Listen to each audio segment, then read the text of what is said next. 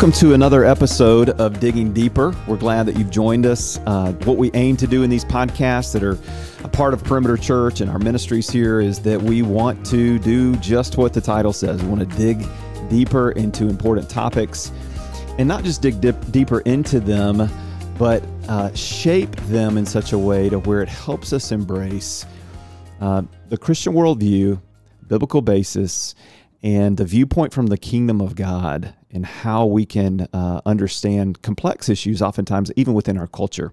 So today, as we consider that, we are dealing with the very, very hotly debated, emotionally charged, complex issue of sexuality in the world today and in our culture and all around us. And so we've brought in a dear friend and partner in ministry, Dr. Nancy Pearcey. We are grateful for you. We are so happy that you've taken time to not only be on this podcast with me today, but to be with our staff. We're recording this on a Tuesday afternoon around 2:30 p.m., and she has spent since 9 a.m. to 1:30 p.m. with our staff talking almost nonstop. And so, and then you're doing an event for us tonight at the church that will also require you to give a lot. So I know you're going to be exhausted when you get home tonight. And so thank you for joining us and making time for us and being a blessing. It's good to have you. Thanks so much for inviting me. I appreciate it. Yeah, thank you. All right. Well, let's jump in. Where we're wanting to go in this conversation as we think about God's design for sexuality, and we think about how those who would not be in a biblical framework or within a Christian worldview, how those individuals and folks approach sexuality. There's great distance between those two, right? And there's great disagreement between how people approach this whole topic. You've written a book. You've written several books, but you've written a book that we've been talking a lot about here and that we've recommended to our church, Love Thy Body. And in it, you say some things that we have found to be incredibly helpful, insightful, and instructive for us. And let's start with where you start in the introduction, if that's okay. You start off at the very beginning of the first sentence in the introduction of the book is that human life and sexuality have become the watershed moral issues of our age that might have been debatable or arguable at some level 20, 30 years ago, but it's not anymore. I mean, we all feel it, we see it, we experience it. And one of the ways that I've appreciated so much is that you come behind that right here in the introduction of the book, and you lay out a way of thinking about and helping to decipher truth and even the split nature of truth that we now see all around us. And a lot of that is shaped by Francis Schaeffer, who some who are listening may recognize that name. But I'd love for you to explain that. So I guess here's the question. In Love Thy Body, it's helpful that you simplify it to the upper and lower story. And so for those who haven't read the book or have trouble maybe even grasping what that's talking about, let's clarify that. What do you mean by that? Yeah, it's a metaphor of two stories in a building. And you're right. It was Francis Schaeffer who really popularized that image in the Christian world. And he was referring primarily to the concept of truth. His point was that the Christians need to understand that the concept of truth has changed. Mm-hmm. It's split in half. It used to be, well, virtually every civilization has thought that there's a natural order and that there's a moral/spiritual order, but that they were both part of the same cosmos. You know, there was a single integrated cosmos, and therefore truth would be a single integrated whole. And we had that in the Western culture until the rise of modern science. And with science, there are many people began to say, no, there's the only truth, the only reliable knowledge we have is of the physical realm, empirical facts, what we know by science. Right. Well, what does that do then to things that cannot be known, directly by empirical methods, that can't be stuffed into a test tube and studied under a microscope? Right.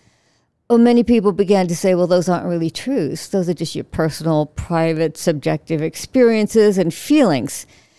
And Schaeffer's point was that this was the main barrier to communicating Christian truth in our age, because if you say Christianity is true, the concept of truth is no longer the same. And and that's why it was a very helpful message.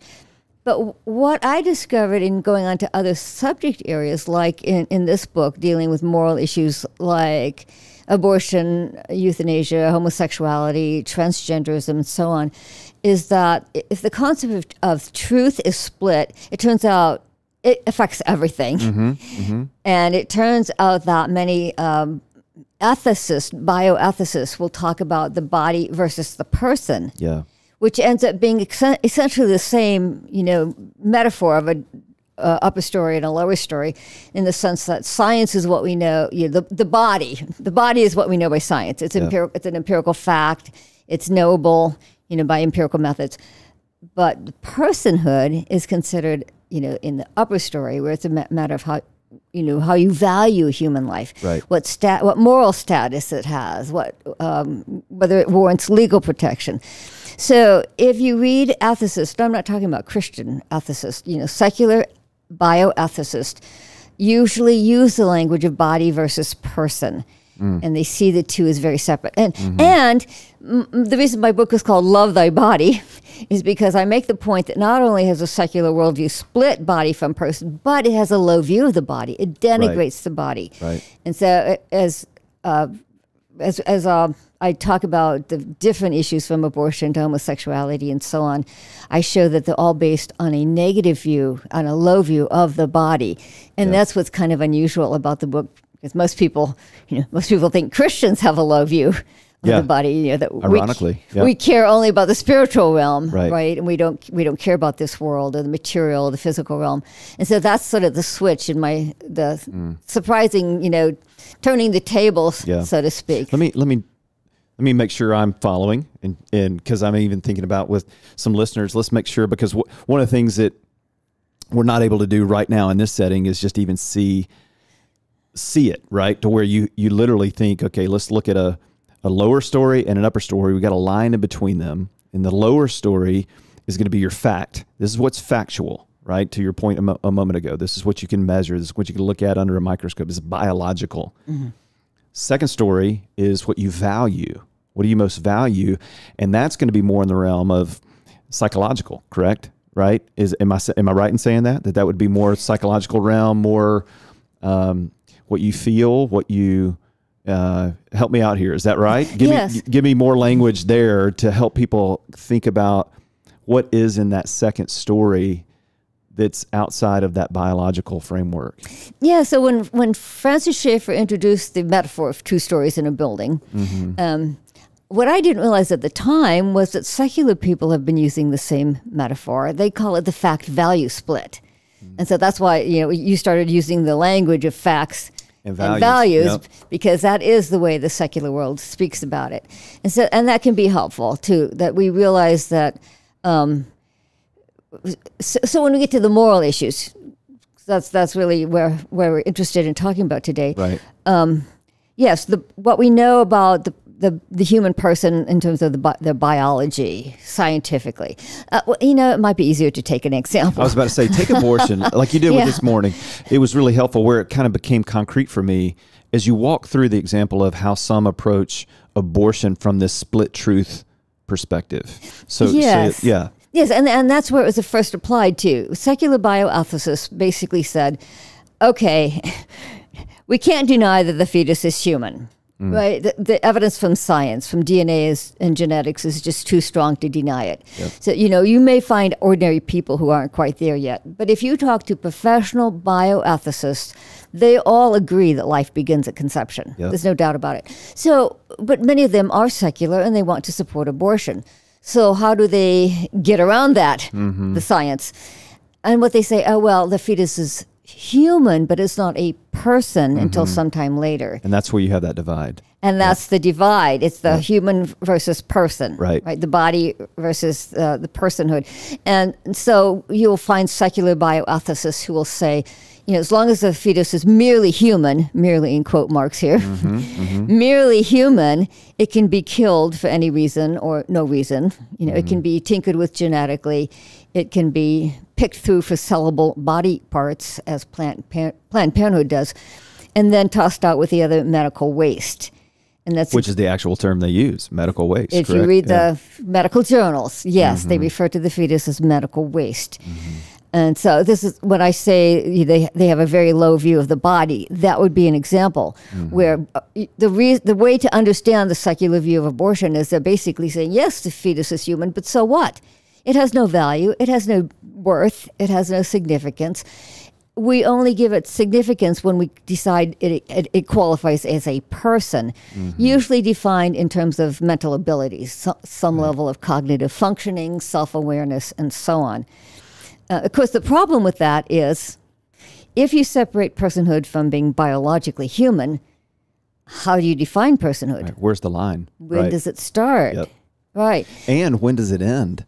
Well, euthanasia, that's right? Euthanasia. Yeah. And you'll find out both of these questions, the secular bioethicists, none of them agree.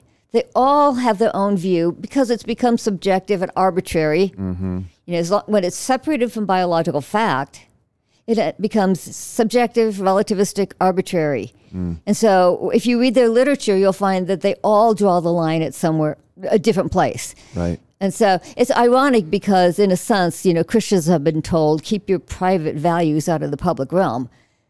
But now the secular view of personhood is a private value that's completely subjective. And in fact, there was a Yale University professor who wrote in the New York Times. He said the question of abortion is not really a question about life in any biological sense. It's about, and this is a direct quote, it's about the magical moment at which a mere physical thing, becomes a person. It's a question about the soul. Wow. That's what he wrote. Wow. And I thought, well, wait a minute. Yeah. Christians are told don't bring your religion into the public square, but who's bringing their religion into the public square? It's really, we need to turn the tables. The secular people are bringing their private, subjective, arbitrary positions into the public square. Interesting.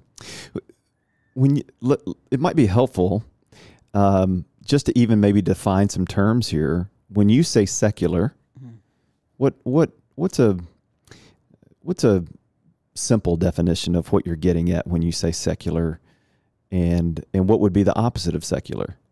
Yeah, I really use it primarily to mean, there's a Christian perspective, a Christian worldview. Right.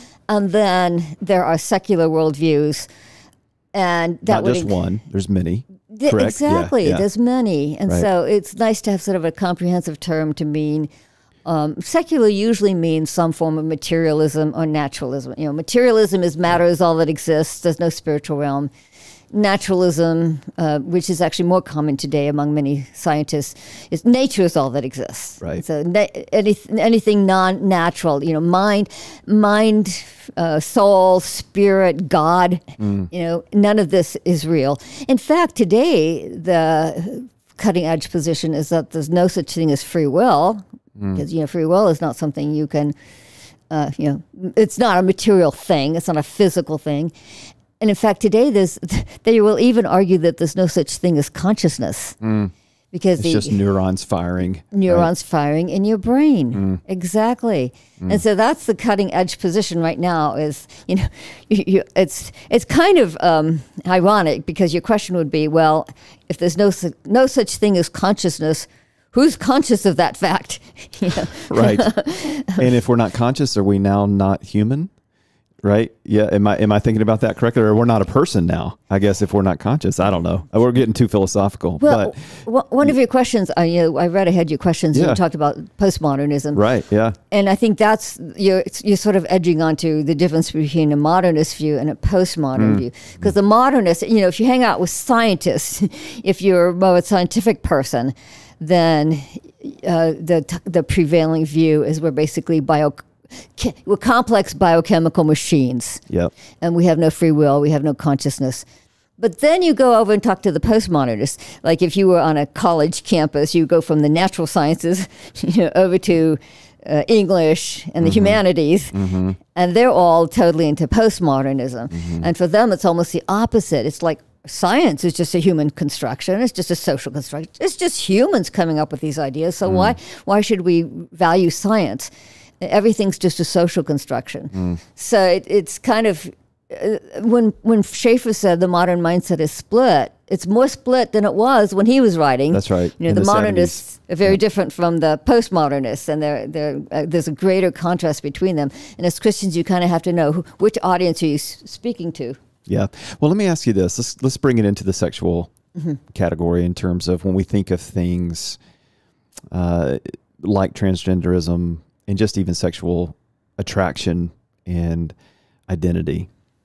How does this, so we've had a fairly philosophical conversation so far about just kind of truth and the divide of truth between even how the secular world, as it were, is going to define a human versus a person, which really what we're getting at when we talk about this is we're saying, does the physical matter? Does the body matter? Does our sexuality, our sex, male or female, matter in terms of how we're born? And then because of this divide, as we think more about the postmodern approach to defining personhood, there's a great emphasis on separating gender from sex. But how does the Christian worldview help us define these things versus how the non-Christian worldview, the secularist worldview? So these are some of the things that I just threw a lot at you. Let's start with one. Let's start with where and when did the ideas and conversation around gender identity become disassociated from biological sex? When did that start, and how are we beginning to see the manifestation? And not even beginning. How are we seeing the manifestations of that in our culture? Yes, I often start with transgenderism, actually, because if my argument in my book, Love Thy Body, is that the secular worldview denigrates the body, does not value the body. Like you said a minute ago, the body doesn't matter. Right. Well, the most obvious example is transgenderism, because transgender activists argue explicitly that your body is not part of your authentic self. Right. That your biological sense does not inform your identity. And there was a Princeton University professor who actually wrote a book on transgenderism. And her conclusion was, and this is a direct quote, the real body, that's how she put it, the real body, meaning the physical body, tells us nothing. It has no meaning at all. And I read that and I thought, you're telling people their body has no meaning at all, that it has no value, no significance, and you're not recognizing, they don't seem to recognize what they're really saying is, your physical body, which is an important part of who we are, right. That's totally meaningless. And that it does not give you any moral message. It does not give you, any information about your identity. Who you truly are is just who you are on the inside, right? In terms of exactly, that's how you define yourself. Yep. Yes, and so it does give Christians a wonderful opportunity to craft a positive argument then. Yes. That the Christian ethic is based on valuing the body. The Christian ethic is based on saying, who you are physically is part of who your authentic self, and it is important, and it is valuable. And here we are affirming the body, affirming the physical reality in a way that, historically people kind of thought it was the opposite. They thought Christians didn't value this world, right. That we're otherworldly, right? Yeah. And that this world doesn't matter. Which, to be fair, is a fair, accusation in terms of, so I just think about how I grew up. I grew up being taught in the church that only three things last forever: God, His Word, and the souls of men. Yeah. That's it. And so I was taught that, and certainly that's true. Yes, God, eternal, His Word, eternal, souls of men, eternal. But what I wasn't taught is, God created us in a very physical reality with physical bodies, all of which, body, soul, mind, every bit of us is part of the imaging of God. Christ came in a physical body. He rose in a physical body. He now exists at the right hand of the Father in a physical body, and he's returning to a physical world to make it all new, to resurrect those who are his in physical bodies. And so much of the Christian eschatology even is centered around the physical nature of the reality of creation, both in the human body and all of physical creation. And I don't want to, there's no one I'm thinking of when I say this, but I'm not thinking, man, so-and-so didn't teach me this, but just in general, I never heard that until much later in life. And when we begin to get that into our psyche and understanding of the Christian worldview, it really does give meaning and purpose and value to the body that the secular worldview doesn't, correct? Exactly. I think most people grow up thinking that Christianity says the goal of life is to go to heaven. Yeah, right. Yeah. To be a spiritual being in heaven. I visited my parents' church one day, and I have to tell you, the pastor said 3 or 4 times, literally, during the sermon, things like, we're so thankful to God that he saved us so we can go to heaven. We're so thankful that Jesus forgives our sins so we can go to heaven. Right.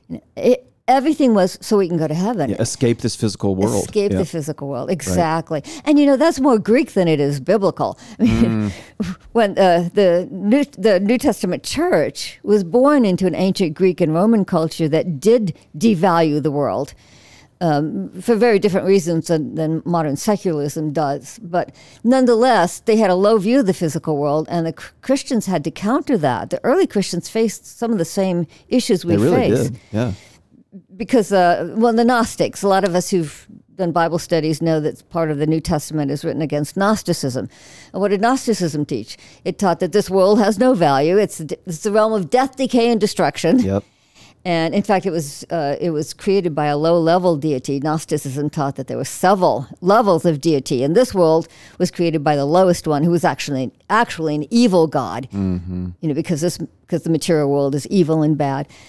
And so it was, and Platonism too. Plato's taught that the body is the prison of the soul, and the goal of salvation is to escape. Well, Christianity actually did not teach that, because it said no. It was a supreme God, not a low-level God. It was the supreme God who created this world, and it's therefore good. And as you just mentioned, and that the same supreme God entered into the physical realm. Yep. So the incarnation was the ultimate affirmation of the dignity of the human body.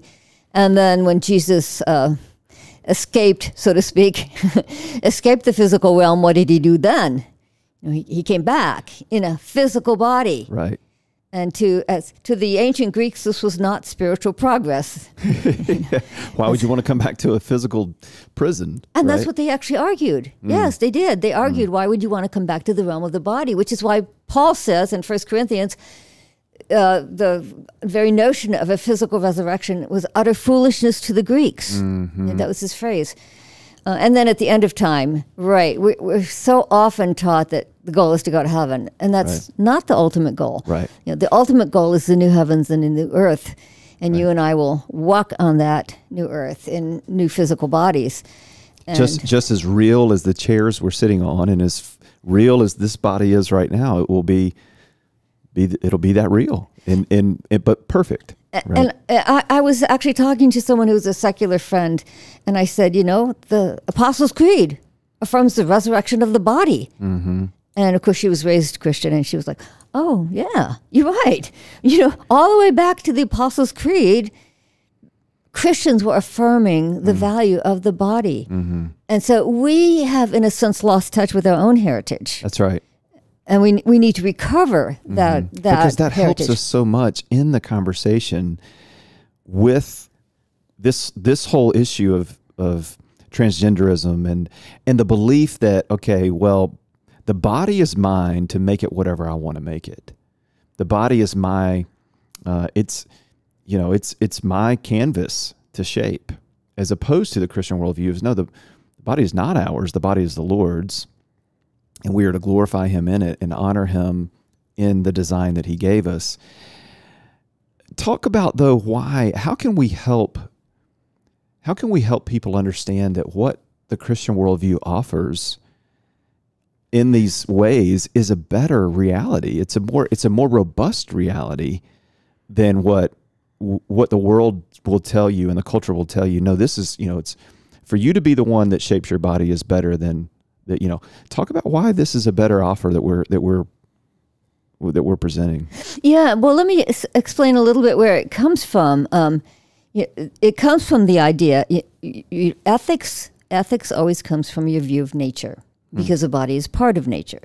And so there's a well-known public intellectual whose name is Camille Paglia, and she is a feminist and a lesbian.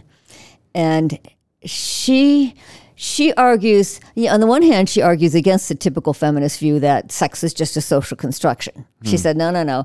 Nature made us male and female. Humans are a sexually reproducing species. So then you say, well, how does she then justify being a lesbian?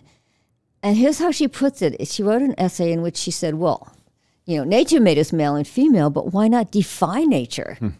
After all, and this is a direct quote, fate, not God, has given us this flesh.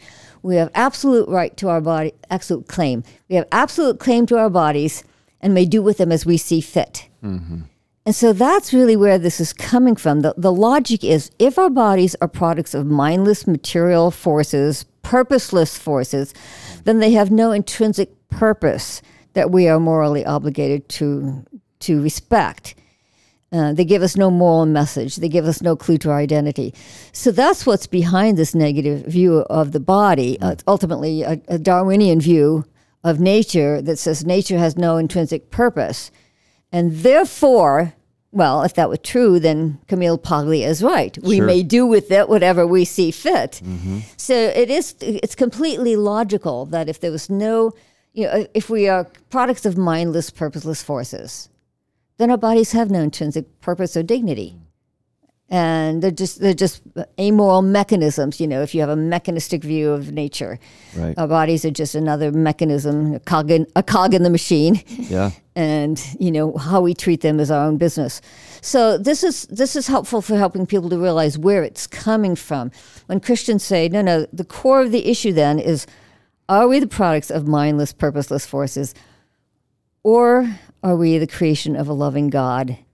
Who intentionally created us, had a purpose for us, and therefore our bodies, are basically good. Right. And this universe is good. Our bodies are good, and which is a very positive message. It gives Christians the opportunity to have a positive message instead of just saying, "Well, I disagree with this. It's wrong. It's against the Bible. It's a sin." Which is kind of what we're known for. Yep. Yep. We can have a positive message of, no, our message is this universe is good, your body is good. We want to value your body, your biological identity. We want to encourage people to live in harmony with their body, live in alignment with their body, be self-integrated, an integration between your mind and your body, your feelings. So it gives us the language to present a Christian ethic in a very positive way. And that Christian ethic speaks to a holistic view of self, correct? Where you would say what we get from how God has designed us is we get a view of self that's not only intrinsic, right? Where the secular world will want to say to us, just be true to yourself, right? That's the thing right now. Be true to yourself. And whoever you decide you are, the world has to affirm you in that, right? That's the Trevin Wax. I quoted him in my sermon on Sunday, and that's kind of how he said it. He said the great commandment now is love yourself, be true to yourself, and the second is like it, affirm whatever someone decides to be. And with that, I don't want to be flippant or dismissive with that, but that is kind of what's at play here. But the Christian ethic or the Christian worldview would say, well, that's only looking inward at just the soul, if you will, just the inside of me to determine who I am. Well, the Bible actually says, no, let's look outward. Let's look to who God made us to be, who He is, and how we image Him, and we begin to get a more holistic view of self that's not just the soul or whatever you want to call it, but it's the body, mind, and soul. It's all of who we are, that gives meaning to who we are, and it's all aligned and together, right? And you're going to have better language than I am on these kind of things, but and I think about all of that just to say this. And I'm thinking about our teenagers now for just a moment. I'm thinking about this younger generation. What our young people now are being faced with is a narrative that is going to really preach to them that if you really want to be valued, you get to decide who you are. Whereas what we are saying is, if there's a God who's created us in his image, then if we really want to know what true value is, then he gets to say who we are, right? Yeah, I think what we have to help people to see is that idea that I just look into myself. It represents a low view of the body. I keep coming back to it. To say that I should just ignore who I am physically and go strictly with my feelings. Yep. What we need to help people to recognize is that's an extremely disrespectful view of the body. Mm-hmm. There was a BBC documentary for teenagers, and it featured a young woman who identified as non-binary, and she said, this is a quote. She said, "It doesn't matter what meat skeleton you've been born into. What matters is your feelings. It's your feelings that count." And I'm like, wait, don't you recognize that you are just expressing an extremely low view of the body? Right. Or another example that I collected was that I give in the book, Love Thy Body, is a male to female transsexual named Jessica Savano. And she was raising money on a Kickstarter page for a documentary of her life that was to be titled, "I Am Not My Body." And I thought, well, that sort of says it all. Yeah. The secular view is saying, I am not my body. And it's being taught to very young children. The Washington Post recently had an article on sex education, and it quoted an actual curriculum that was where teachers of first graders, this was a first grade lesson where teachers were told to say to the kids, you may have what some people call boy parts. It doesn't even say just boy parts. What some people may call boy parts, that doesn't mean you're a boy. And just because you have parts that some people may call girl parts does not mean you're a girl. And this was first graders. So kids down to first grade, kindergarten are being taught, well, they're being estranged from their body. They're being told, your body tells you nothing. It was actually a news article. The parents, it was in the news because the parents were taking the school to court because their first grade daughter had come home saying, Mommy, my teacher said just because you have girl parts doesn't mean you're a girl. So, what am I? And she literally said to her mother, please take me to a doctor so we can find out what I am. First grade, correct. First grade girl. Wow. And it was in the news because they were taking the school to court for emotional distress. But my point here is that kids down to first grade are being disassociated from their bodies. They're being told your body is irrelevant to who you are. It's insignificant. It's worthless.